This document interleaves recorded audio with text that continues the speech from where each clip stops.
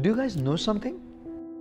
Each one of you watching this video opened two very special gifts this morning. Guess what? Your eyes.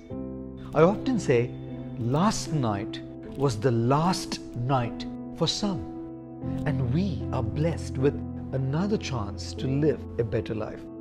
And we can make the most out of our day and thus out of our life if we begin our day in a proper state of mind. Here are the 5 things to dwell upon as soon as you are up every single day. Number 1, begin your day with gratitude.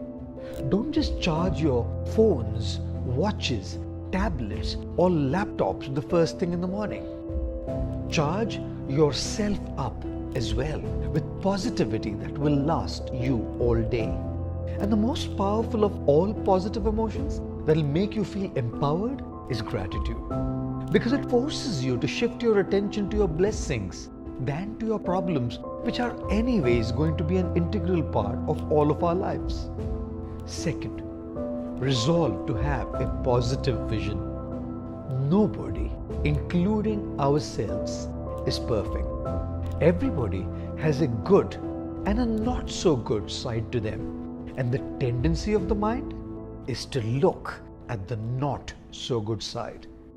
Every morning, resolve that you'll try and look at the positive side of people and neglect or deal with the dark side. Because the more we focus on the negative, our mind becomes occupied with others' faults, ruining our work, our day, our peace, our joy, and even our relationships. Third, trust the broader plan. Tell yourself that whatever is going to happen today, the apparent good or the apparent bad, is exactly what I need at this point of time in my life.